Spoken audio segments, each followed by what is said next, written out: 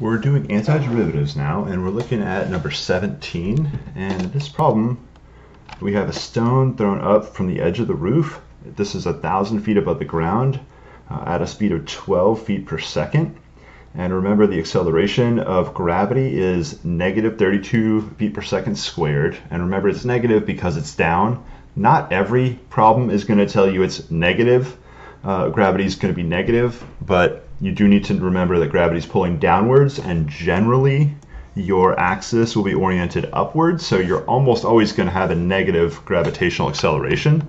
So just keep that in mind. Uh-oh. There we go.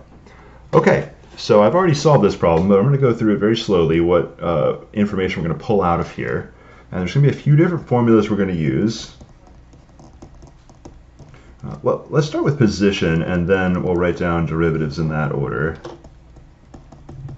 Position or height, depending on if this is a horizontal movement or a vertical movement. Vertical movement, you want to think about height. Now, I'm not sure why the letter S is used here, but this is always going to be, the S of t function will be the position function. Whenever I see S of t, I think speed. However, that's wrong. You should think of position. The derivative is the velocity. Now, if you're wondering what about speed, speed is the absolute value of velocity. So we're going to use v of t for velocity. And how does it relate to speed? Or how does it relate to position? It's the change in position, or the derivative of position. Now we have acceleration, a of t. And that's how the velocity changes, so it's v prime of t. And if you want to relate it all the way back to s, the position, it's s double prime of t. It's the second derivative. So basically, when you move down here, you're going to take derivatives. If you move up here, which we're about to do, you're going to be taking antiderivatives. Good news is all the problems here are just going to be polynomials.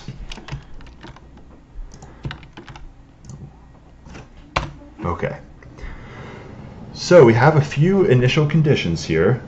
This problem gave us starting with 100 feet above the ground. So that's there's several ways to think about this. We're given this in feet. Where is my beautiful pen? Thank you. Okay, so I could use just the units, and because it's feet, not feet per second or feet per second squared, it's just feet, just a distance, it's going to be a position. You can also use intuition and think about 100 feet above the ground. Well, that's a height, so it's going to be s, the s function for a height. Now, 1,000 is the height above the ground, but what time does this happen? And that is not exactly written here, but it says, here's where you have to read the problem. Stone is thrown straight up from the edge of the roof. The roof is 1,000 feet above the ground, so at the initial time, at 0 time, the height is 1,000. So that's how I got the s of 0 equals 1,000 right there. Okay, so moving on, we have a speed of 12 feet per second. Now remember, speed's absolute value, so is this thrown up or down? And it's a little odd, but a stone is thrown up from the edge of the roof, not down towards the ground. So that's why we're using positive 12 right over here. So that's the initial speed. Initial velocity is v of 0 equals positive 12 because it's being thrown upwards. Okay, they do mention acceleration. Acceleration is not changing. Gravity is constant. And it's negative 32 feet per second squared. Now, technically, the further away you get from Earth, the less gravity pulls, but 1,000 feet above the ground is going to make no difference. So we're treating gravity as constant.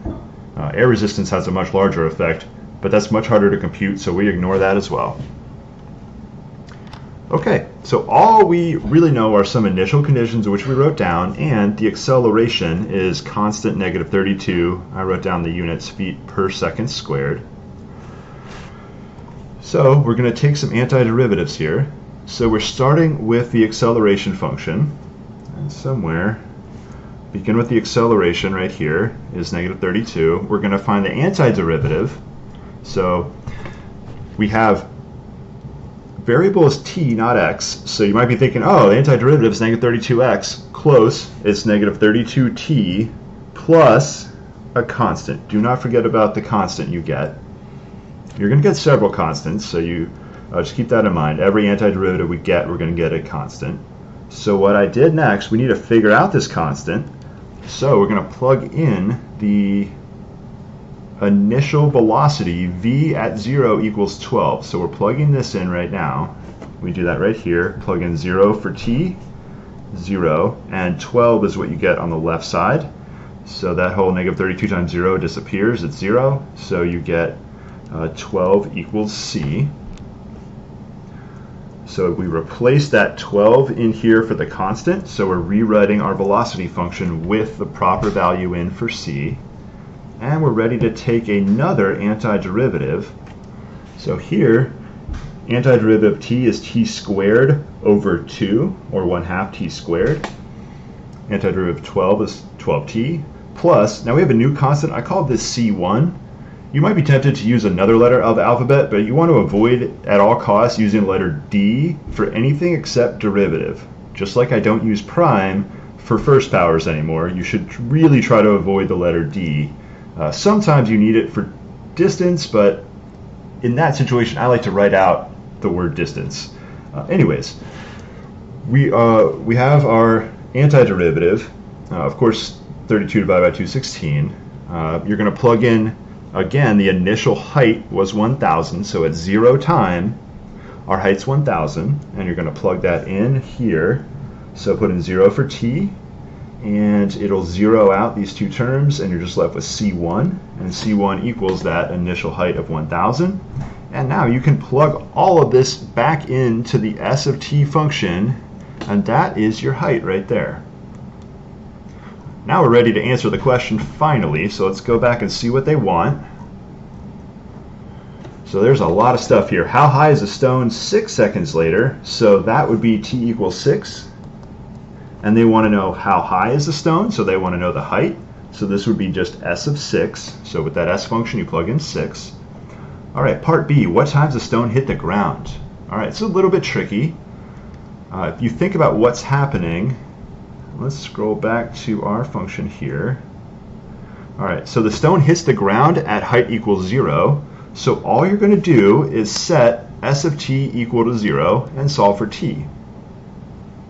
So we have that happening right here. Now, these numbers are a bit big. You could divide out, they're all even. You could divide everything by 2, maybe by 4. Let's graph this quickly. So here's our graph. It's a sad parabola. It does start at a height of 1,000, and this would be our y-axis. So this height would be 1,000 right here. I doubt that this is an accurate amount to throw upwards, because it looks like the max height would be like 4,000, which would be a very impressive rock throw.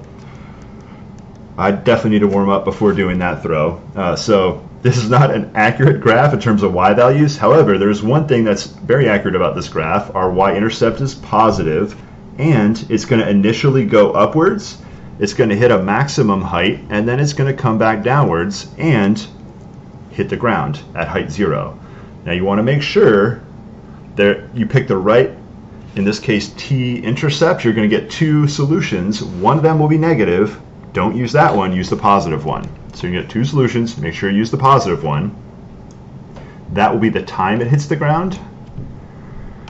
And that will be part B. What time does it hit the ground? What is the velocity of the stone when it hits the ground? So I'll label this as t1 for that time you would get. How do you know the velocity at a certain time? That's the velocity function v of that t1 value. And again, you can check, you can submit part B to make sure you get your time right, and then go on to part C and plug in the correct time value to your velocity function. Where is the velocity function? You can't use this one because we need the actual C value. So here is the velocity function you would use to get v of t1 right there.